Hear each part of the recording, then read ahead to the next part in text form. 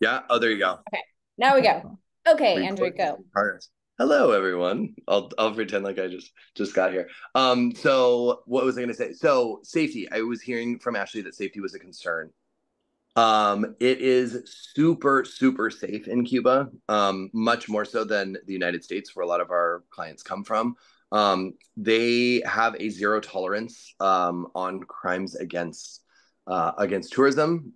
Tourism is a like one of the economic drivers in Cuba that's very, very important for their economy, and it's very much protected. So there's not police harassment that happens in some other countries where you get kind of shaken down. That's not a thing.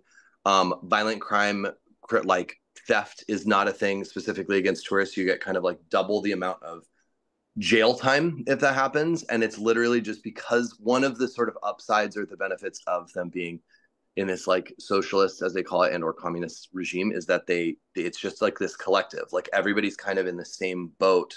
So stealing from someone would kind of be breaking that like ideal or that thing, and they just don't do it. It's just not a violent culture. It's not a dangerous place at all, at all, at all. I've not had any. I've been probably 100 times. I've taken hundreds, if not thousands, of people there. I'm pretty sure we've broken the 1,000 mark tons and tons and tons of times to Cuba, and nothing bad has ever happened. The only thing that bad that has ever happened is like someone drinking too much and like falling on cobblestone. That happened, and a girl kind of cut her cheek, but that was her bad for being drunk and on cobblestone.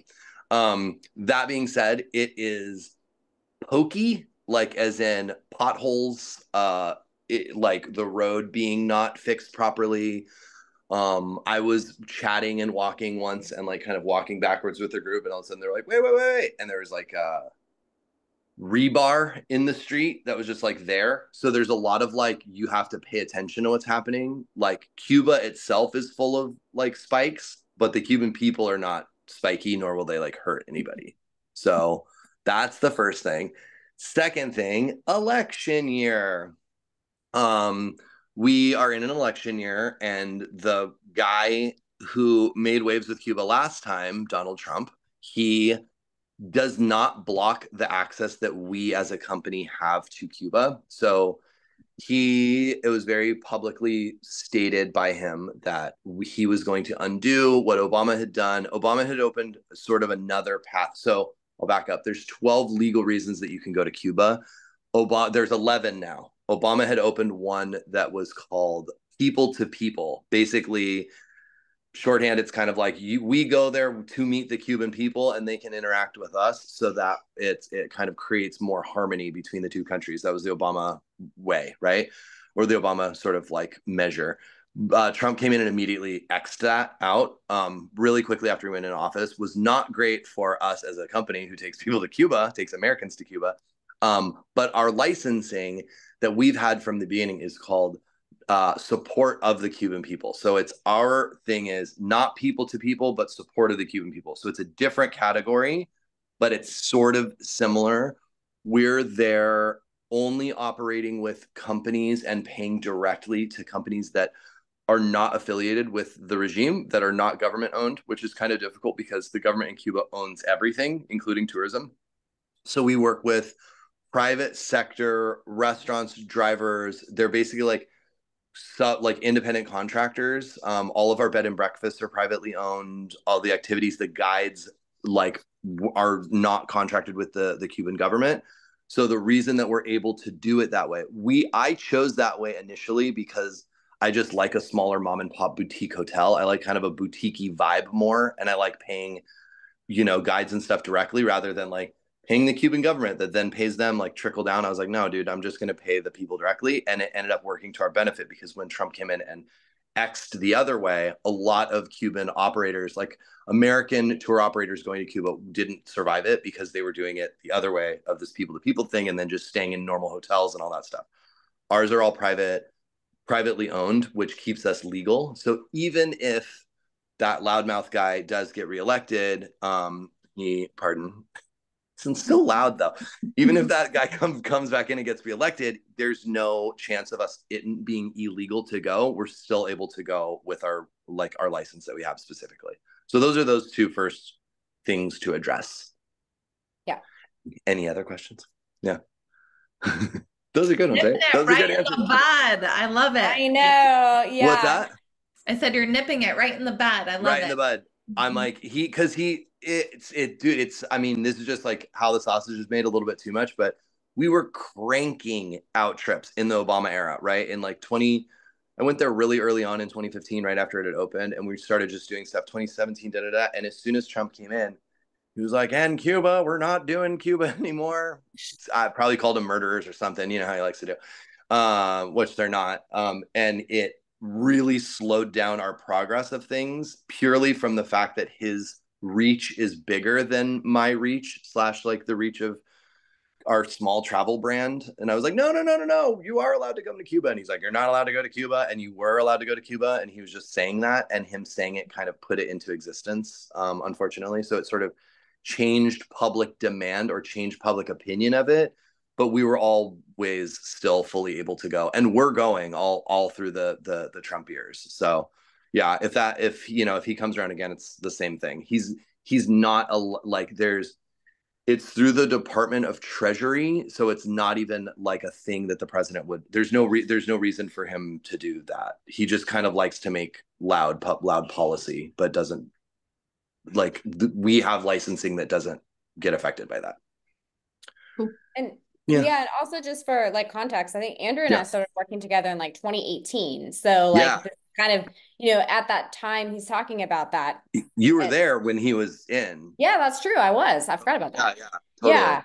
And And so, it's I think there's yeah, always this thing with like perceptions that the media gives and like just the way correct. American media is delivered as well, Yeah, sometimes creates that negative perception. But like from an on the ground experiential point of view, like Cuba is one of the most magical places because you really feel like you're going back in time, like for better or for worse, decisions that the sure. regime has made has preserved this kind of like historical feel. You don't have internet all the time, like you Yeah, have a lot of old things, but people are like cars and, like even just like the markets and stuff like that. But people are so resilient, resourceful, yeah. friendly. They love Super talking friendly. with you.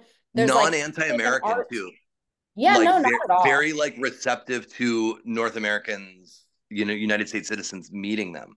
They're like they They get want to hollered like at all the time. chat. They want Yeah. to chat. They're like, "Where are you from?" Like Texas. Oh, Texas. My uncle lives in Texas. They're just like down to say hi and like they're very there's like this like friendship kind of component there, right? Did you notice this, Ashley? That they're just super happy that we're there. Their Mhm. governments and our governments have not gotten along for the last 60 years. The normal people don't give a damn about that stuff. They just don't Yeah. care. Yeah. No, they really are like so friendly. And, I think that's one of the magical things about being there is you really get this like hospitality and welcoming and like the Yeah. vibrancy, like the art and the music and like just like, I mean, people are like dancing in the streets. I think that one of the things from like kind of a cultural, I think there's a piece of it will be really coming to understand like the politics and like understanding from being on the ground there, I think is Mhm. really a transformative thing to kind of see from the Cuban perspective. But then also, there's things that you deal with as a traveler that you're like, it's like noisy and can be hard to sleep at night. And maybe Yeah. like, things don't run on time. It's going to be like, we're a little bit late here, or it's like a little chaotic. You're getting into your room and like you now have to go over here. But that's Yeah. also because like it's very Latin American, but it's also very Yeah. Cuban. Like there's these kind Yeah. of layers of culture that you start to learn while you're there. And I think it's really great, especially for the type of retreat that Kim leads, because like themes of resilience, like it's such a good place for that because you're having to be culturally resilient. You're having to be like, okay, note to light sleepers, bring some like headphones because Yeah. it is not really quiet in the streets when we're out in the countryside. But when you're in like Havana, like expect some It's music it's and loud. yeah, It's loud. loud. They sell Yeah. bread like by yelling bread at like 5 in the morning. There'd just be a guy being like, "Ah!" And you're like, Yeah, "Stop. exactly. Like, why are you Exactly. doing this right now?" Yeah, yeah. Lots So, of music, lots of vibrant. It's very vibrant. It's very alive.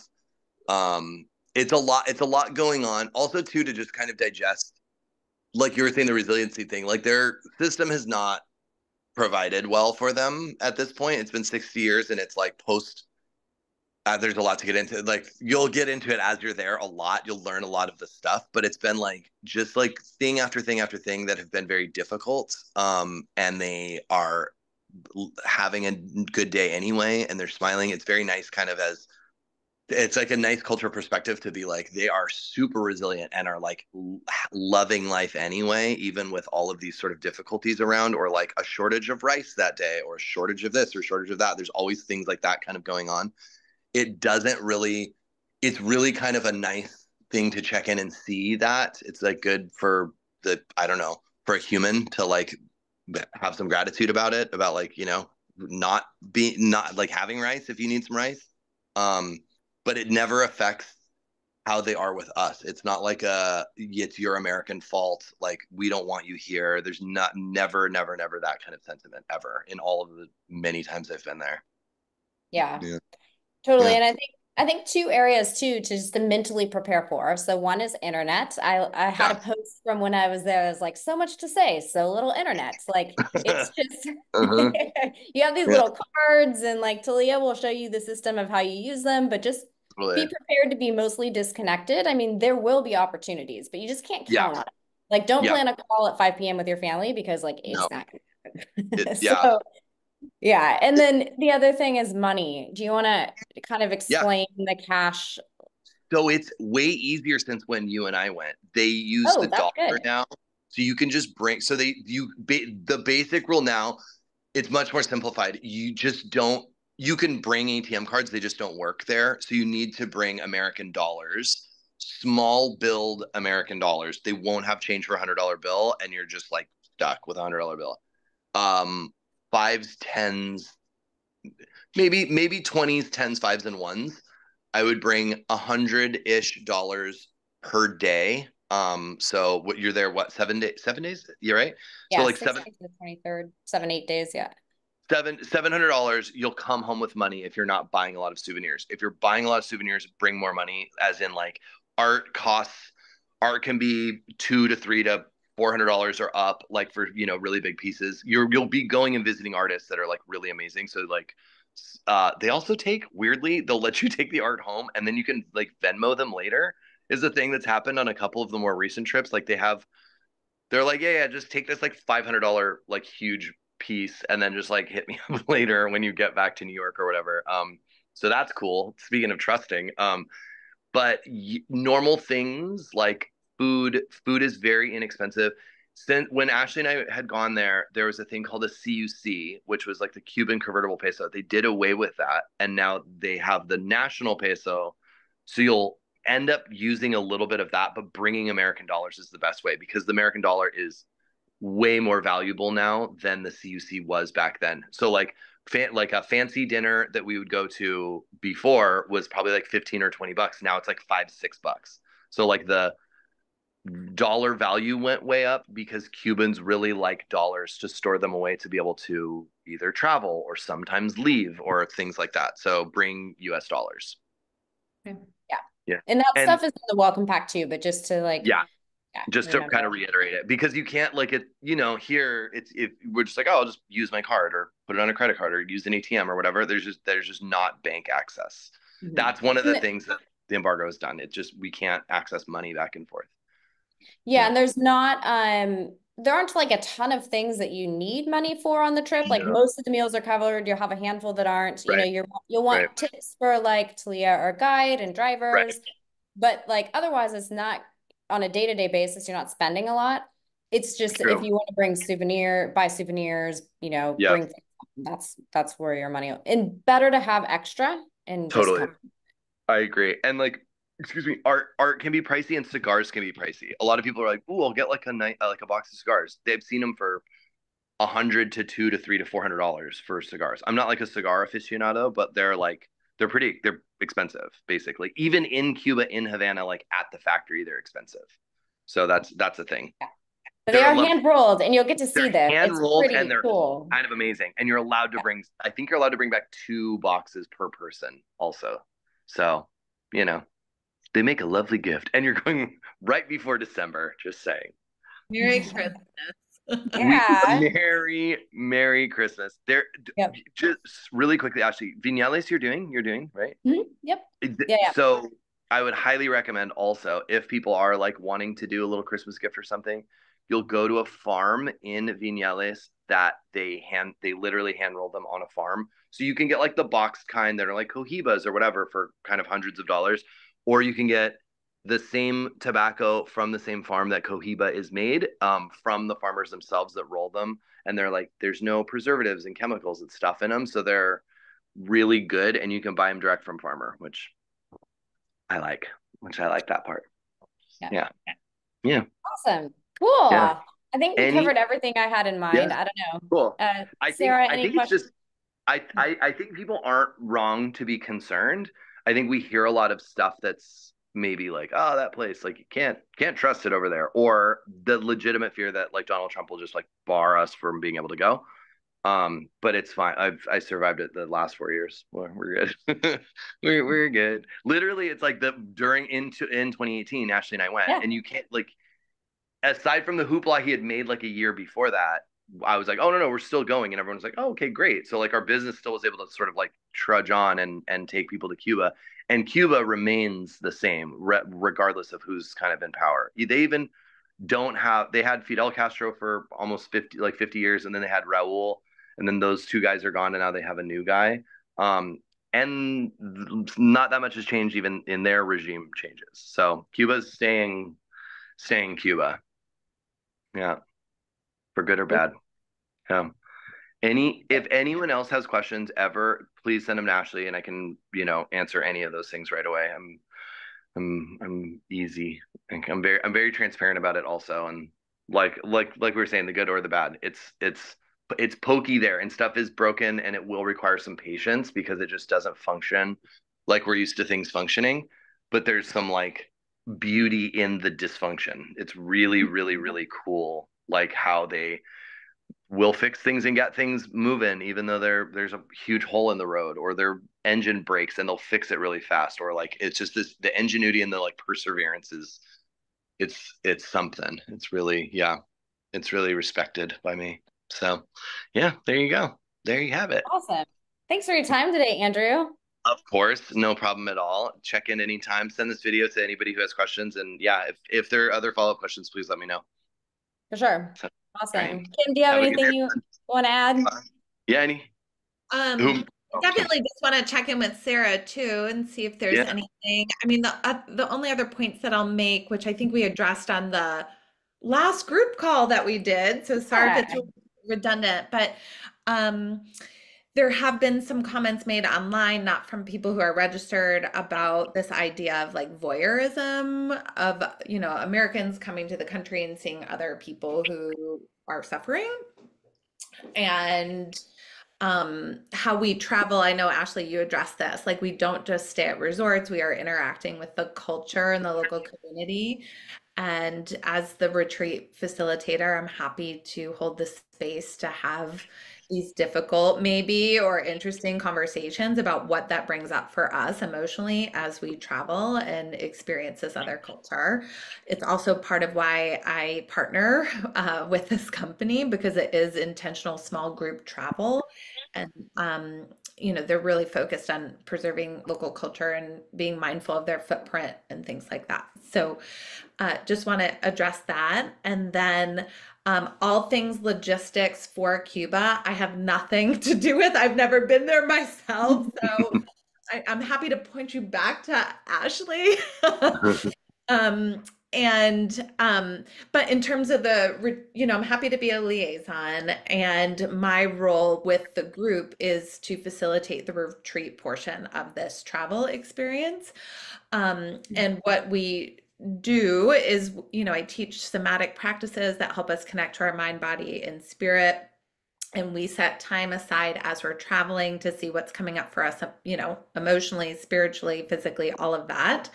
We take an inventory of our life, what direction it's going in, and see how we might want to pivot that going forward together as a group of women traveling without any other distractions in our life, jobs, kids, whatever. A lot of people who sign up for these retreats do come at a pivotal moment in their life, like something's got to change, or I'm now retired and now what, or I'm changing careers or something like that. So that always is kind of an element too. integrate in the retreat portion of the trip. So just want to clarify my role, anything to do with registration, money, logistics of Cuba, airport transfer, not me, but anything to do with the retreat aspect of the programming. I'm Mm. happy, I've touched base with everybody who's signed up so far. And or you've known me from my past, work or events or something like that. But if you're watching this and we haven't met, I'm always happy to make that connection. Awesome. Thank you. Sarah, do you have anything that you'd like to ask?